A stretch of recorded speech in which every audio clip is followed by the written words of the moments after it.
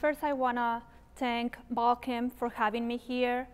I want this talk to be as friendly as possible, as informal as possible. So please, if you have questions, feel free to interrupt me. My goal today is just to give a general overview about what choline is. I'm sure that everyone in this room knows what choline is, but I'm going to go and say some details here and there. And I'm going to talk about some of the models that we are using in our lab.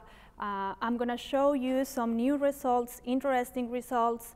And again, if you have any questions, please stop me.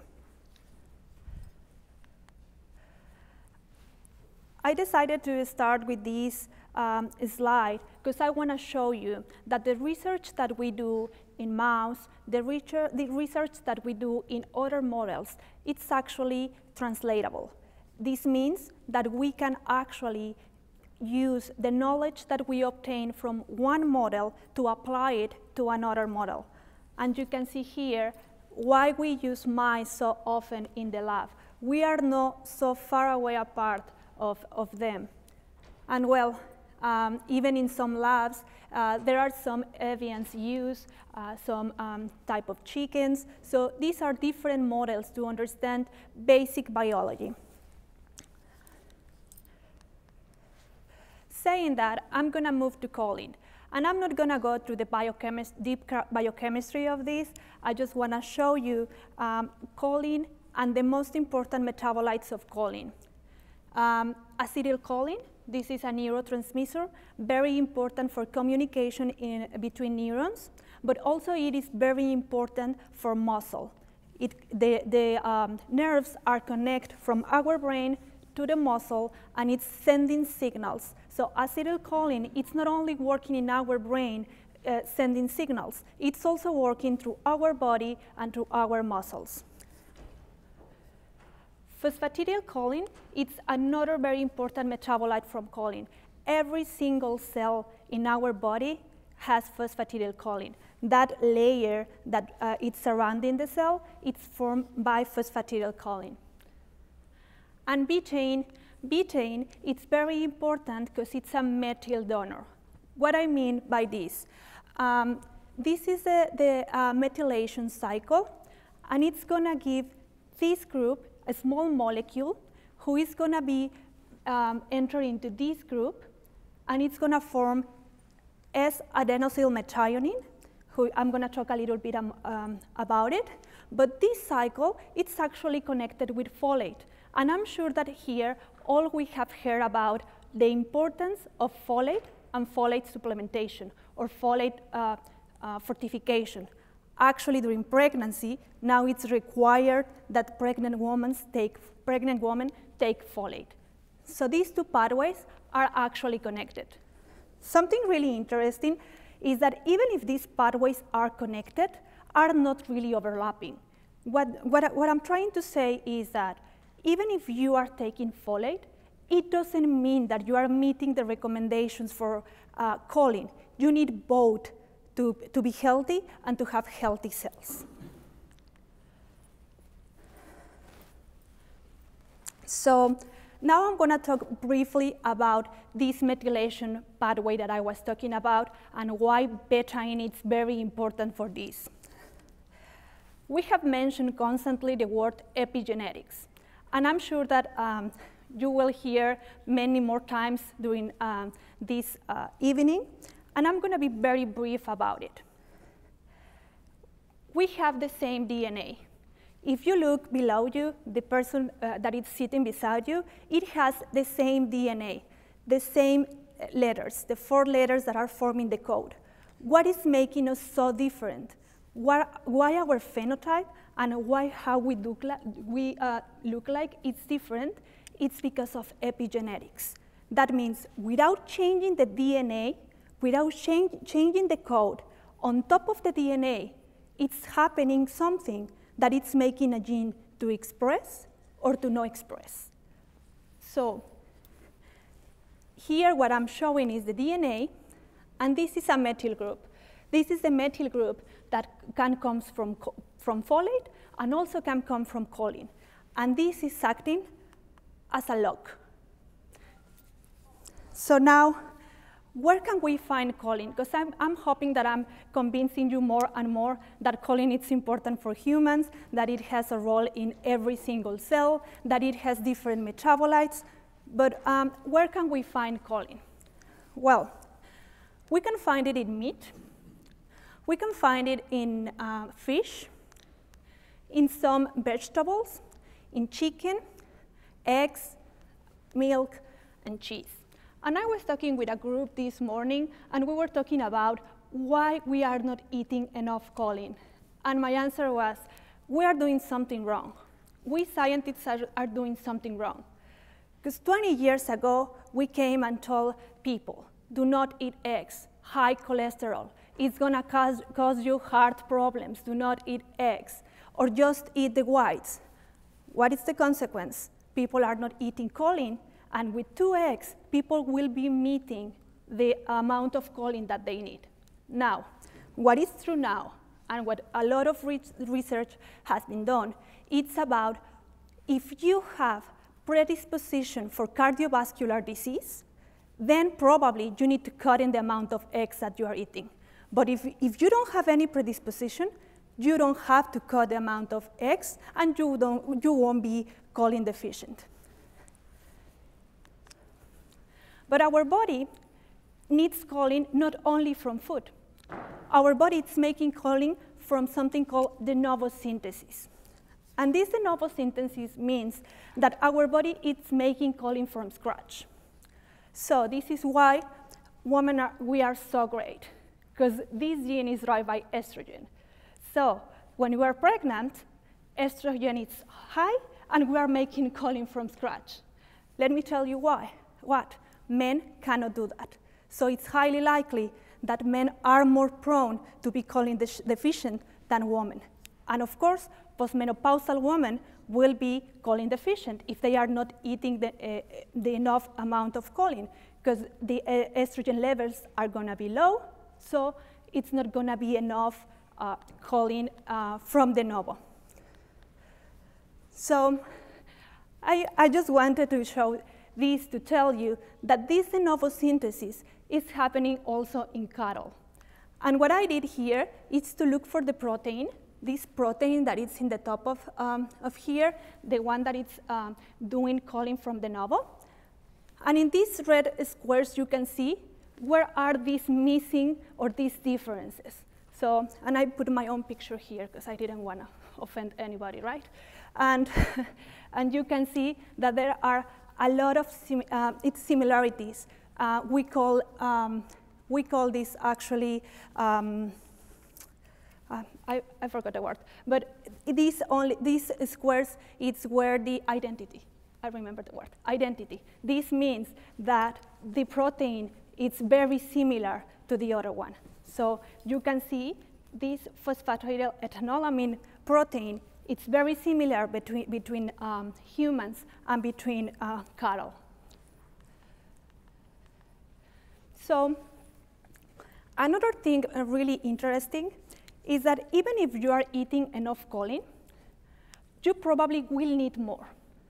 And the reason why is because in our DNA, we can have misspellings. Remember that I was telling you about these words that are compounding our DNA?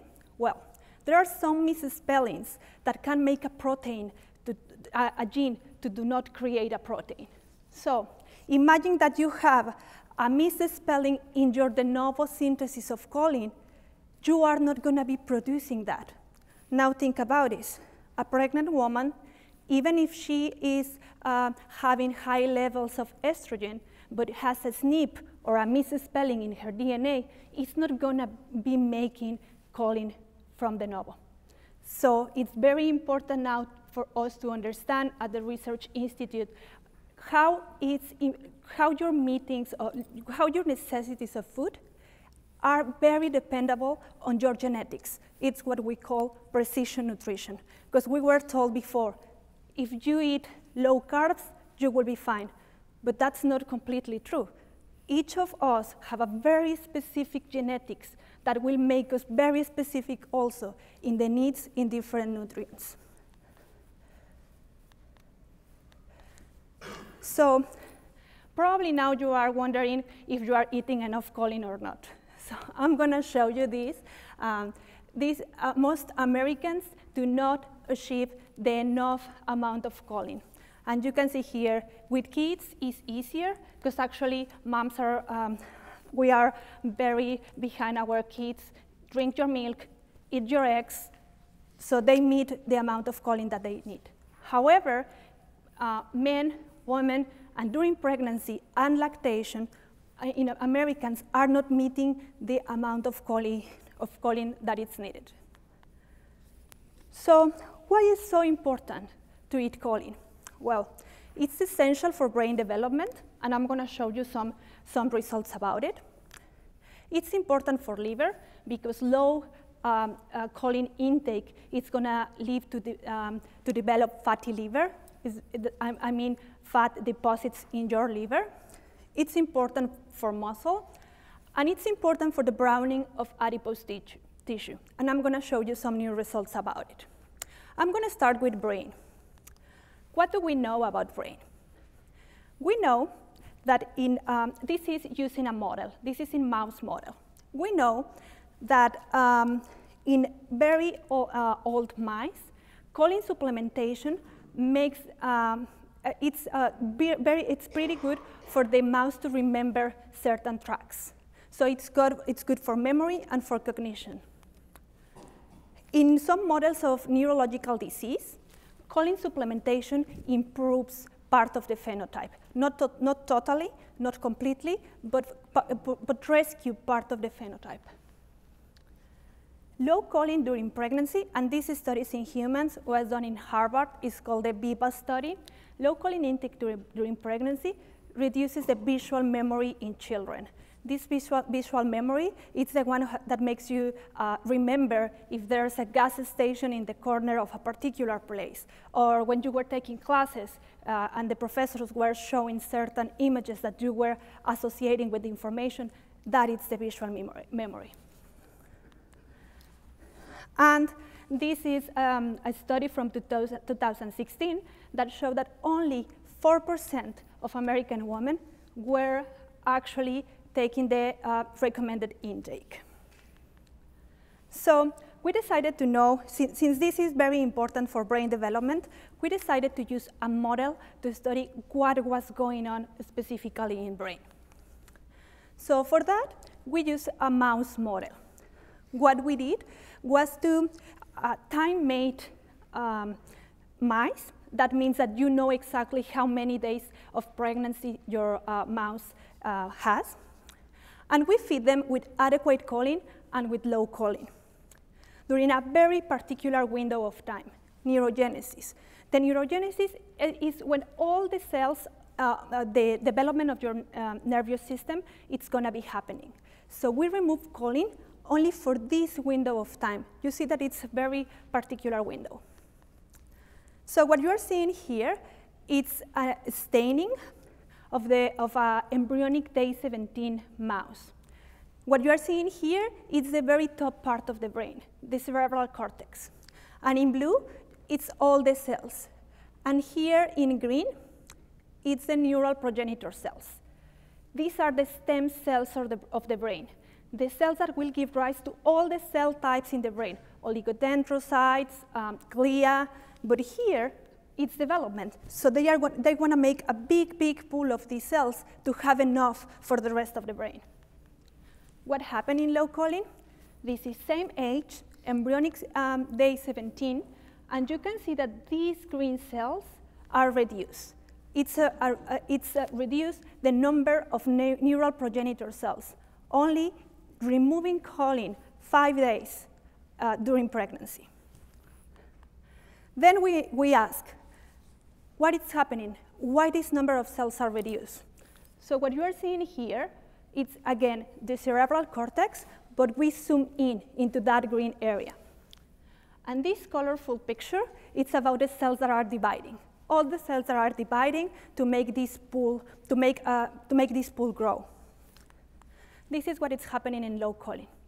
Basically, the cells are not dividing, and this pool is not growing. So We wanted to know exactly how choline is contributing to this phenotype.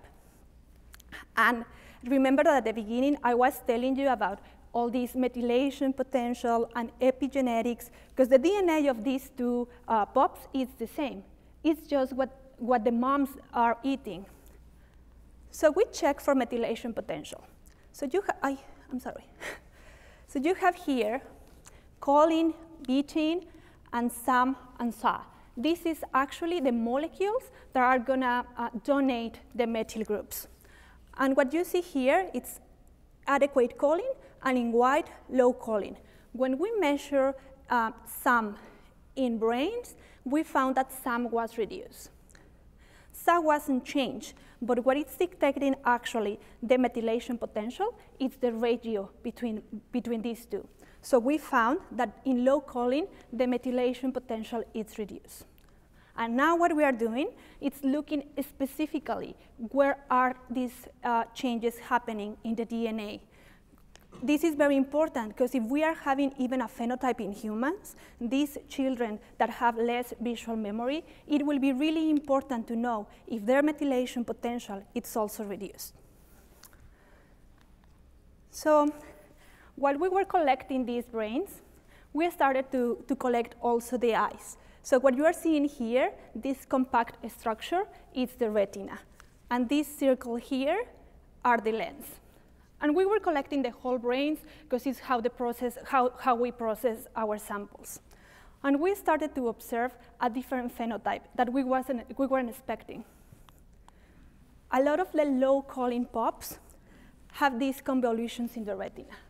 And the cells were not forming this compact structure. So this can explain partially what is going on also with the visual memory. It's actually the visual memory because it's connected, the optic nerve, it's connected to the brain, and it's why they are not actually seeing properly or what is going on. So we had this paper published a couple months ago, but I want to show you also how it looks closer. This is the normal organization. These are neurons in our retina that are processing all the images. All that we are seeing are being processed by our brains. So, and you can see here, how does it look when a mom was eating low choline or not choline. So far I talked about the requirements of choline during pregnancy. But what happened after birth? There are postnatal requirements of choline. And in our institute, it was a set of studies trying to figure out if a mom is choline deficient during pregnancy, it's highly likely that during breastfeeding, it's going to still be in choline deficiency. So they studied visual memory in kids 6 months old, and they were putting some cables here to see how they react to different pictures. And they found that actually choline supplementation postnatally to women who were taking less choline during pregnancy was helping the kids a lot to react to remember these pictures. And that was measured by waves, by a software who was measuring waving. Something also really interesting is that it's not only choline. A group of kids who was supplemented with choline and DHA had even better results. So there's some synergism between nutrients. I know I love choline. I will always focus more on choline, but it's very important to have other nutrients too that are acting together. So actually, this is just to show you that now in some human milks, they are putting together choline and DHA to meet the requirements. And this basis of this research was done at the Nutrition Research Institute where I worked. So now I'm gonna switch topics, no more brain. I'm gonna show you some results from muscle. We observed that men who were putting to exercise, to high exercise, they were biking for an hour or they were running. And then they gave some samples, blood samples, urine samples, and they wrote down what they have been eating for the last weeks. The results showed that actually males that were eating less choline were having high levels of ALT and LAD. That means that there are muscle break. So it's very important to understand that even when you are doing for exercise and for exercise recovery, we need to be meeting the amount of choline.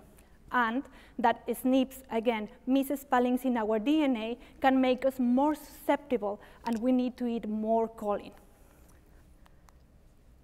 So now I'm going to focus a little bit in betaine. And the reason why I'm going to focus on betaine is because it has a very interesting phenotype in one of our mice models, and I think that you might find it also interesting. I hope so. So we have a knockout model where we remove BHMT. BHMT, it's the next step. So you obtain choline from the diet, that it gets converted to betaine, and then BHMT, it's the one who is going to make the betaine enter to the methionine cycle and to the methylation cycle. So we did a model where we removed this gene. What we observed with these mice after 6 weeks was that the body weight was reduced. The POPs coming from BHMT knockout, not having these genes, were smaller. But actually, when we measured the adipose tissue, it was also reduced. It was not fat. They had more muscle. They were smaller because they had more muscle. And then we took some pictures about we took some samples of adipose tissue. And here you can see a BHMT wild type. These are adipose. Now, for those who are not familiar what an adipose is, an adipocyte is a cell that is specialized in storage fat. So that fat that is white, that abdominal fat, it's full of adipocytes. What happened in the BHMT knockouts? The adipocytes are reduced, are not having this deposit of fat. So we wonder why it's happening this. Why the BHMT knockouts, they have high choline and high betaine, but it's not being transformed. Why they are having these small adipocytes? So there's this phenomena. Probably many of you are familiar with this, but it's called adipose browning. What does it mean? Is that from this adipocyte, that it has fat storage, it's actually receiving different signals. It can be hormones, it can be cold exposure, like here. I'm not a big fan of cold. And then the cells start to behave different. They stop storing fat and are becoming brown-like. And what I mean by brown-like, it's more muscle. So what is happening here is that these cells, instead of storing fat, they are getting rid of that fat, and now they are becoming more like a muscle type of cell. So there are certain signatures of that phenomena. There are certain genes that start to express when this is happening. So we check for these genes, UCP1, adiponectin, and they were up in BHMT knockout. So this means that high choline and high betaine, it's actually removing the fat. It's moving this to a brown adipocyte, and it has all the signatures of adipose browning. So just a reminder, if BHMT is not working, it's not going to enter to the methionine cycle. It's not going to be a methylation process.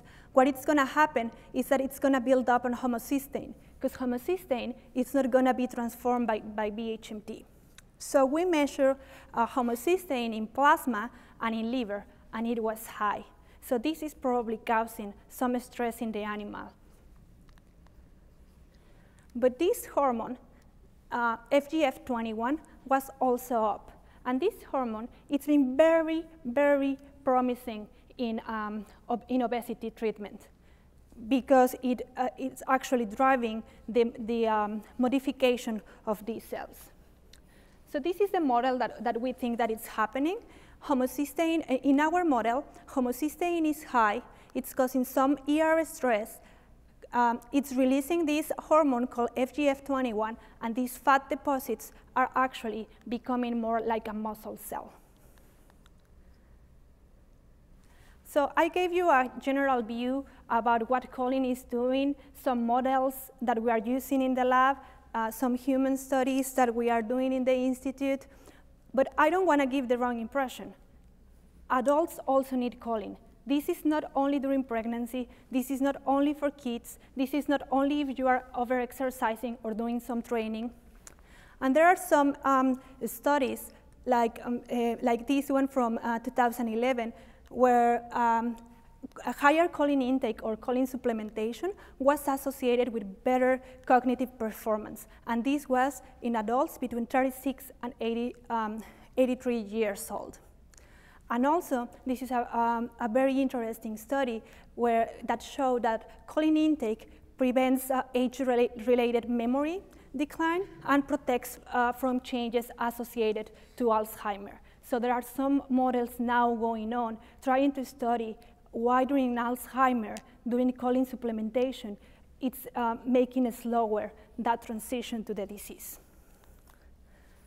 I hope you are wondering if you are eating enough choline after all this that I have told. So if you ask me, can I go to the doctor, like I go and have my glucose test or my triglycerides or something, and that the doctor can tell me if I'm eating enough choline? The answer is no. There's no test so far. So we are doing, my boss is leading this study. We are trying to develop a choline biomarker in humans. So we are feeding different foods, high or low in choline, and the participants are giving us some samples, plasma samples, urine samples, and we are doing some tests, muscle tests and microbiome tests, and we are trying to figure out a marker to tell if humans are eating enough choline or not. So by January, we are going to have around 50, 60 participants, and we're going to start to analyze our results, and very soon we will know if we can develop a marker for choline status. Saying that, I just want to say thank you to all my lab and all the people who's working in the choline group, and with that, visit us at the Nutrition Research Institute. Thank you.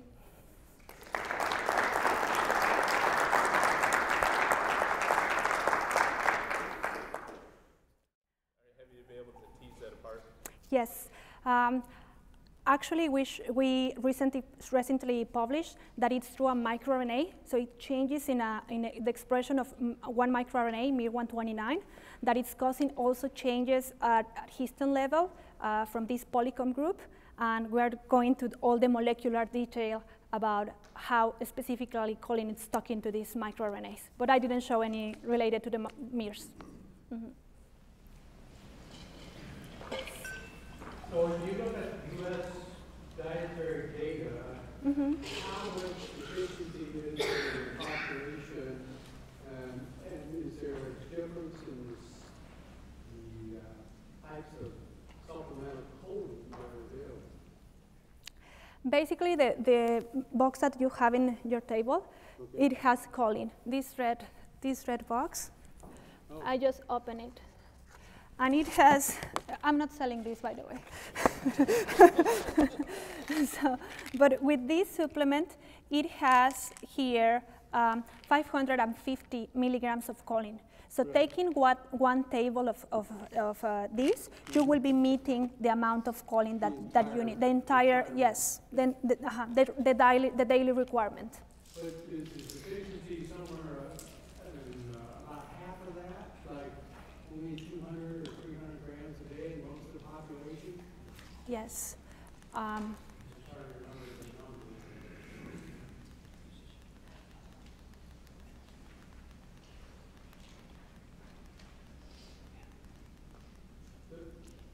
Here. Mm-hmm. In yellow is the adequate intake. So the adequate intake for men, for instance, it will be about 550 milligrams. And what men are actually taking, it's around 320. And during lactation, it's actually the more dramatic, because the requirement during lactation is 550, more or less what a men requirements are, and women are taking same around 300, plus sending all the choline to the baby and to the milk to meet the amount of choline that the baby needs. So the women are very deficient during lactation. So is that reflected in the current dietary guidelines by the U.S.? Yes. Yes. You had the little 5-day window, whatever it was, in the mice for the eye development. You also had the 2 curves for the brain development. Is there any evidence that once you're past that deficiency, that growth phase where it incorporated, that you can actually supplement and go back and change the eye development and so forth, or is that done forever? We did that too. We did postnatal supplementation, and then we did retinographies. What retinographies are, it's gonna measure all the signals that are given towards the brain. And actually, postnatal choline supplementation helped a lot. It didn't recover fully to the ones that were meeting the adequate intake, but it was recovered partially. You can check that paper 3 months ago from FASEF. It's already published. Are there any other questions? I have a question. Yes. So with this slide, it's not really segmented. So I guess I would say the concern I would have is there's call it a trend, and certainly in the U.S., I think probably in Europe as well, with especially teenage girls moving more towards vegetarian, vegan type diets. Is there any research looking at that? Is that going to, is this discrepancy between intake and requirement getting larger? What are the implications of that? I guess that we will know in the next questionnaire. It's every 2 years, there's a big questionnaire sent out, and families answer that questionnaire. And then we get that data from there. What we do know is that vegetarian diets are usually choline deficient. So what we usually say is if you take a supplement, you will be meeting the requirement. Okay. Thank you very much. One last question. Yes, sure. This is something we always talk about. So is there any, if you're taking a supplement, bioavailability of a supplement versus what you're getting in, say, meat, milk, or eggs, or grains, any differences there, or fairly available in terms of supplement? Since it's a water-soluble vitamin, it's very available. Some people like to do better demethyl glycine, the next step of choline, but the side effect is this fishy odor, and people don't like to have that fishy odor, of course. So actually, the viability of choline bitrate is really good, and it has no side effects. Okay. Perfect. Thank you, Dr. Thank you. All right, please give a round of applause.